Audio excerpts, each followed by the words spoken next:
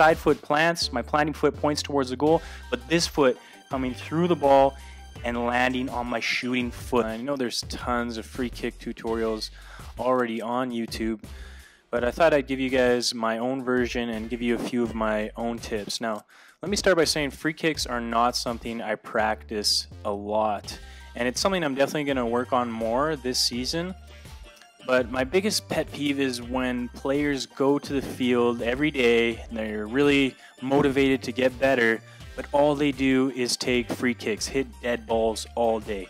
And I know it's a lot of fun, it's great, but realistically in the match, how many free kicks do you actually take? Sometimes you go the whole game, sometimes you might even go the whole... If you don't know about me, I used to be a huge underachiever, but through obsessive self-improvement, I found my success. Earned a college scholarship, played for my national futsal team, a YouTube channel with over 100 million views. I've helped players worldwide, and I'd love to help you improve faster and achieve more. The whole season, if you're not the free kick taker, without hitting a dead ball. So why is this something that you put 100% of your time into? I think it's something that you should work on 15-20 minutes after every training session, and it's definitely a great skill to have because one day it will come in very handy.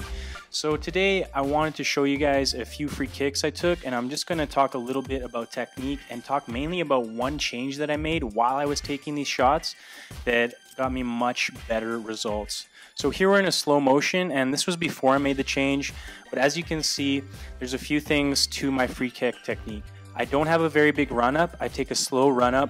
I plant my foot beside the ball, point my toes to the net, and then the foot contact with the ball is I'm trying to push it with almost the big side of my big toe, the inside of my big toe, pushing that through the ball. I'm trying to visualize the path of the ball. I'm not just hitting it and hoping it. I'm trying to visualize the path that ball is going to take. So I'm trying to hit this top corner here. I'm trying to get it over the wall. Number one, so important. The worst thing you can do is put it into the wall. But I'm pushing it over the wall. I'm visualizing the path that ball is going to take, and I'm trying to curl it to that far corner. Now you can see my body movement. It's taking me away from goal, and that's helping the ball curl back. Now here's the change I made. Now, if you can see there, I put a lot more emphasis on landing on my shooting foot. Before I was just hitting it and kind of guiding it there.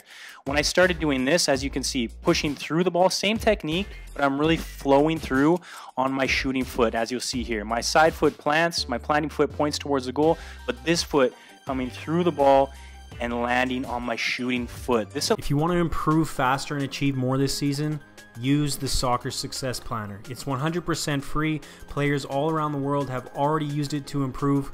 You can download it right now. There's a link in the description below. This allowed me to get much more whip on the ball, and it actually allowed me to be much more consistent as far as hitting the net, not putting it over the net. It would really get more pace on it, but it would make sure that the ball came back down after it went over the wall. So I was really happy with this one change, and unfortunately it started raining at this point, and I had to end the session, but I want to get out there this week and practice this technique some more. So as you can see in slow motion, short run up, eye on the ball. Yes, I'm trying to visualize, get it over the wall, plant that foot pointing towards the net, hit with the inside of my big toe, and I'm falling through in the air, landing on my shooting foot. And that was really allowing me to get more whip on the ball. So if you guys like this free kick tutorial and you want some more tips, again, I only did this in a few minutes before it started raining, so I can definitely do some more of this in the future. Now you can see my two different techniques. The one, I wasn't jumping through on my shooting foot, I was just kind of placing the ball there. I wasn't getting enough power. But as soon as I started to make that change, hitting the ball with the same technique, body over the ball, planting foot pointing towards the goal, hitting with the inside of my big toe, but jumping through on that shooting foot, I was getting... From moving up divisions to making national teams, players who use the Online Soccer Academy get results. Access elite level coaching and training, become a complete player, make a difference on the field, and get noticed when you play. Limited spots available. Apply today. Start improving tomorrow. Link in the description below.